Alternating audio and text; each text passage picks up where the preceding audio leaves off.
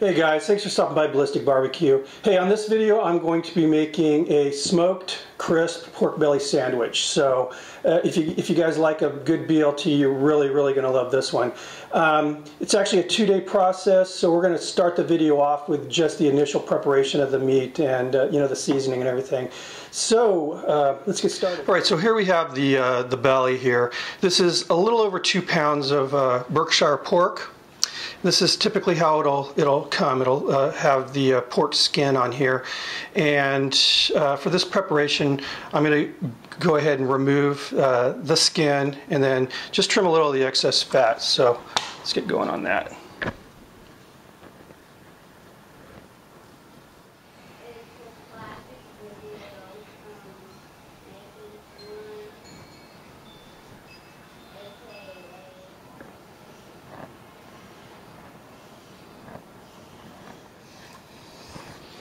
All right, so there we are.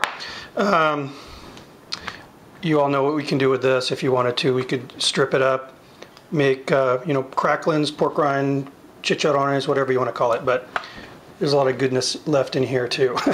So I'm going to do just a little bit more evening out on the fat here, and then I'll rinse, pat dry the pork belly, and then we'll start the seasoning. All right, guys, so as you can see, fat's been trimmed, washed and patted the belly. Now we're going to apply the rub.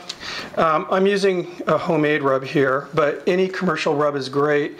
I'd actually highly recommend the Tango Spice Company's chicken and rib rub. Would be awesome on this.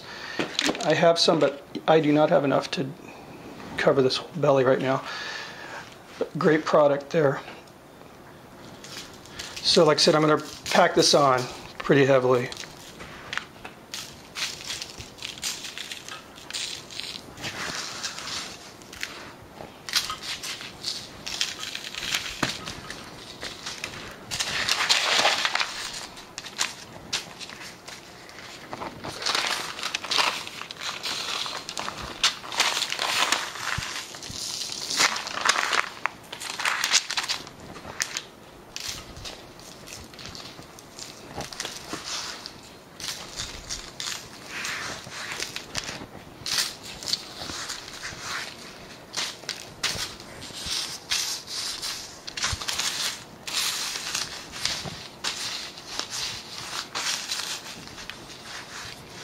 All right, now what I'm going to do is place this in a large Ziploc bag, put it in the fridge. We're going to let it sit for 24 hours, more of a kind of a dry marinade. And it's actually going to, you know, basically start the curing process. And I'm not curing this, I'm not making bacon, but it's going to start, you know, give it a little of that cured flavor for the smoke. So it's going to add an extra little dimension of flavor here, and like I said, give it a little bit of a bacony flavor. So I will see you tomorrow when we're ready to put this on the smoker. Alright guys, so it's been 24 hours now, and what I've done is I've pulled the belly from the bag and rinsed off all the rub. It's actually changed in texture a little bit. I mean, it's starting to get a more of a cured feeling. As you can see, it's a lot darker than it used to be. You know, I was sitting there looking at this thing, and the grain is going this way. So it needs to be sliced this way, since it is such a small belly. And again, I'm not making bacon. I'm, you know, going to be making kind of a twist on a BLT sandwich out of this thing. I've decided I'm going to go ahead and slice it down the middle here. Just so I'd rather get more like little mini slices than just a, you know, a few longer slices. This is a pretty small belly. I mean, it's pretty thin. I'd actually like to have got a bigger one. I mean, a thicker one. But anyway, got to deal with what we got. Okay, the pit's preheated now, so let's get out there and we'll get this thing cooking. All right, guys. Okay, I got my pit preheated to 200 degrees. And it's normally, you know, good bacon smoking temp. I'm going to go ahead and cook this for about 15 minutes with no wood, and that's just, I want to get the surface of this meat dried off, since I did rinse it with water. And then I'll be adding apple wood. planning, I want to take this up to 150 degrees internal temp, and then I'll pull it, chill it. I'm guessing, I don't know, maybe three hours or so. So we'll check on it in a little bit. All right, so while the pork belly's out there smoking, I'm going to work on a glaze reduction that I have planned. It's going to be a Jack Daniel's reduction. Then I'm going to ultimately crust it with a black pepper. So I've got 2 cups of little number 7 here. 7 in the morning, and I'm cracking open a bottle of JD. So what I want to let this do is start to kind of roll. And in the meantime, I'm going to add about a tablespoon of whole coriander seeds. I'm putting that in there now for a couple reasons. This stuff, I just love the flavor that coriander gives to a sauce, but I also want to soften the seeds up, so they're going to be in there softening as the Jack Daniel's comes to temp. So when that happens, we'll turn the camera back on. Okay, so as you can see, it just came to a rolling boil. I'm going to turn this down now to a low simmer. Start adding the other elements here. Crushed red pepper. This is to taste. I'm going to go with about 3 pinches.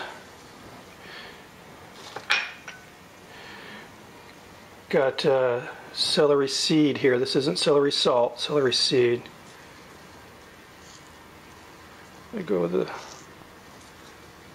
say 4 pinches of this. This isn't any recipe I've written down. Actually, it changes every time I make it, but I love making Jack Daniel's. Just makes some really good sauces. About a 1/4 cup of apple vinegar, teaspoon of mustard powder,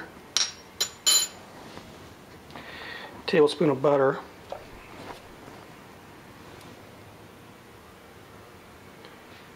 and I got a 1.5 cups of maple syrup, and this is real maple syrup. And normally, if I was making Jack Daniel's glaze, for ribs or whatever, I'd probably use like an agave nectar or honey.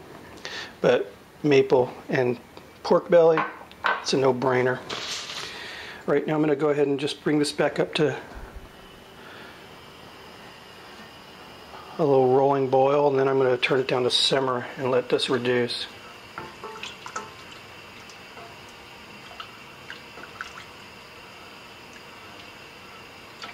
I think it's just the way that Jack Daniel's, aged their whiskey in those oak barrels. It's just awesome flavor, awesome flavor.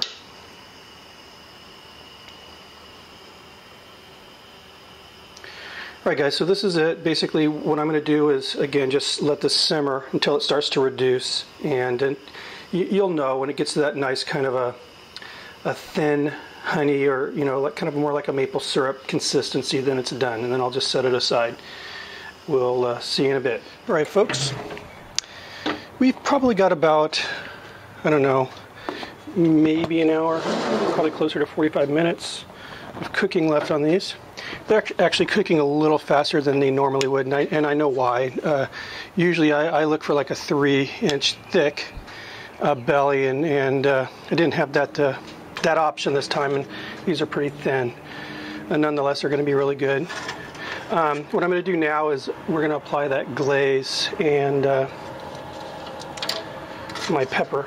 So let's get going on that. Okay, so here's the glaze. Now, this is all the liquid that I originally started out with, and I went from, a little over 3.5 cups down to about 1.25 cup once it's been reduced. The other thing I want to, just in case I forget to post the text, I almost forgot to add salt, which is a very important element, and I added 1 teaspoon of kosher salt.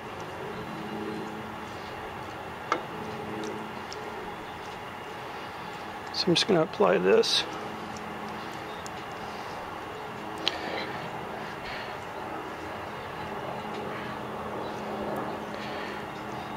I would have liked this to probably set up just a little bit more than it did, this reduction, but like I said, these are I'm ahead of schedule on my cook, which is fine because the way I'm going to be ultimately preparing this is I'm going to let this set up, chill in the fridge, and then I'm going to slice it like bacon and then fry it. Freshly ground black pepper. So that reduction's kind of a glue.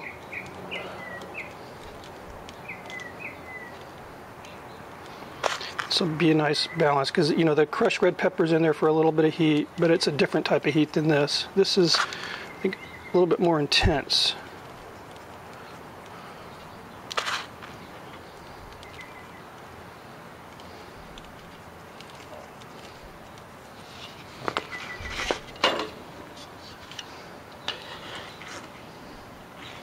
A really beautiful color going on in this.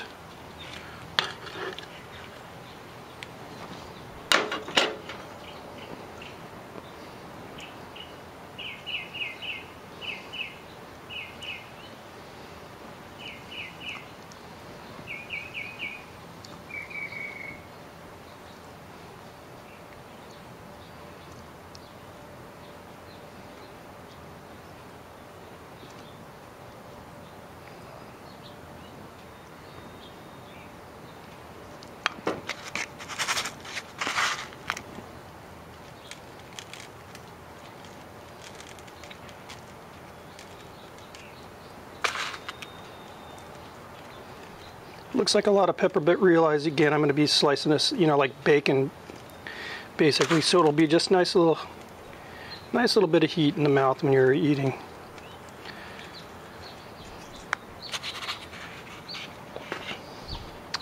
Alright, so let's get this back in the smoker.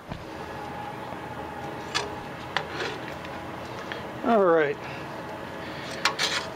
Now, one thing I wanted to mention, you know, the belly meat has a lot of fat in it, obviously. It's what they make bacon from. It's very important that when you're inserting your temperature probe that you insert it in the meat and not in the fat, or else you're going to get a false reading. You know, the fat's going to read a warmer temperature than the meat itself. So just something to think about if you decide to make this, or, you know, bacon. See you in a bit. All right, so we're at our target temp now. I'm going to go ahead and pull these.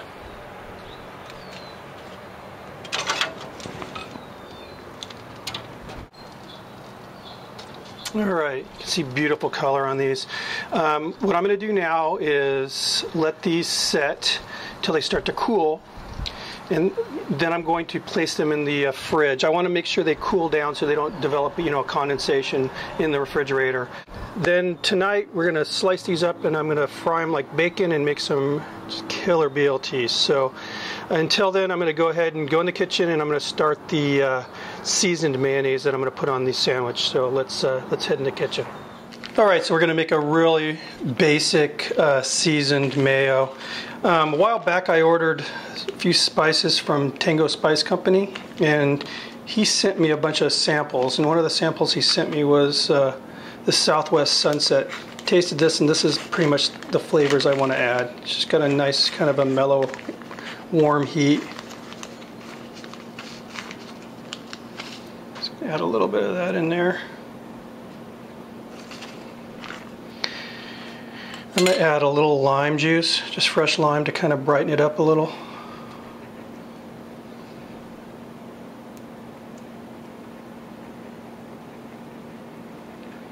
I think that'll be good. Just a little bit of extra virgin olive oil.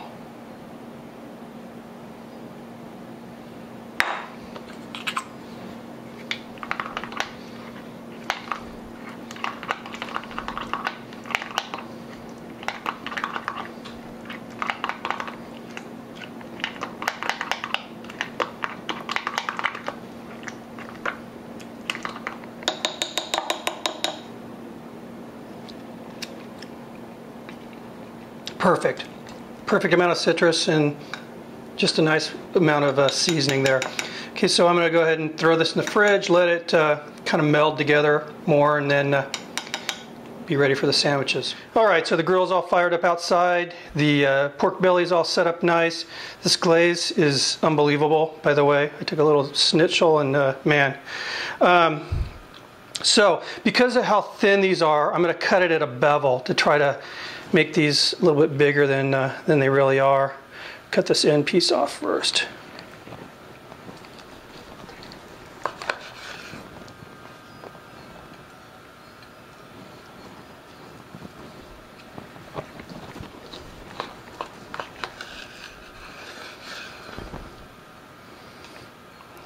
Nice ring.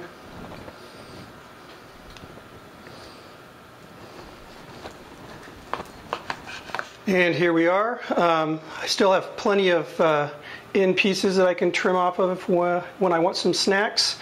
This is what I'm going to be grilling up outside, so let's hit the grill. Alright guys, so obviously cast iron skillet. Pretty much the coals are just on this side. That way I can adjust the heat, since I don't have the benefit of being able to turn up and down the heat. I can just slide it over to get it into our cooler zone if I want.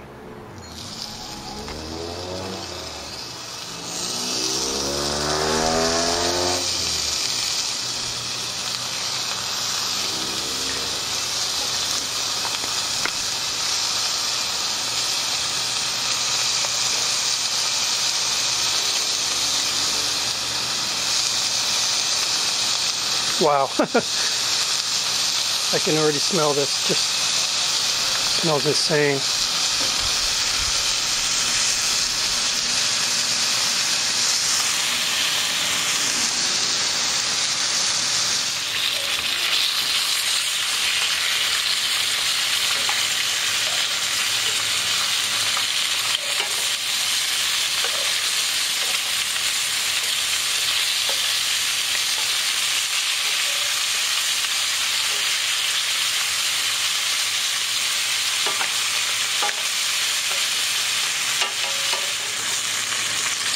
Alright guys, I am ready for some pork belly sandwiches. I'll transfer these onto a paper towel.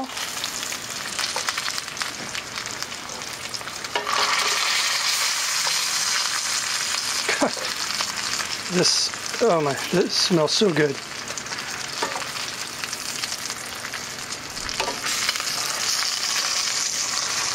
It's just like a BLT on steroids.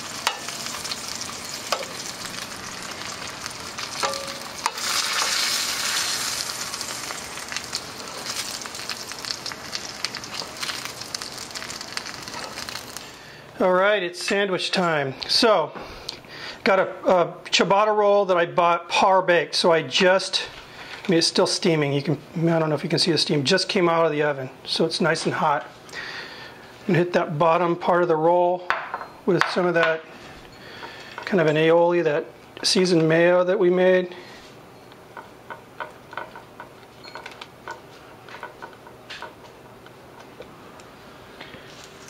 Some arugula, and I went with this because it's got that kind of nice, kind of a peppery flavor.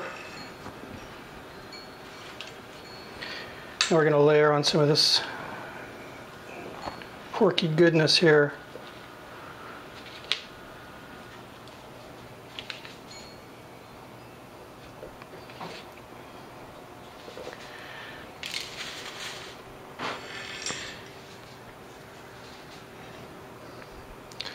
Now some avocado.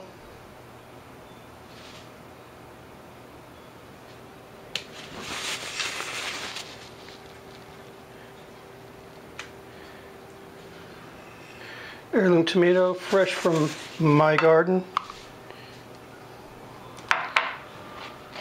I'm not the best gardener in the world, but my heirlooms took off. Some more of that mayo.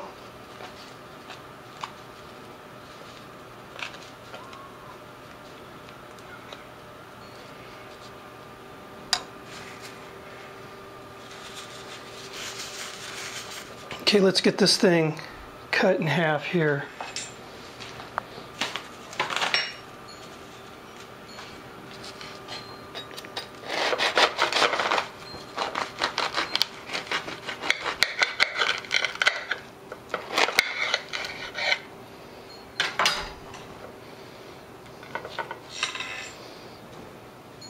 Looks really, really good.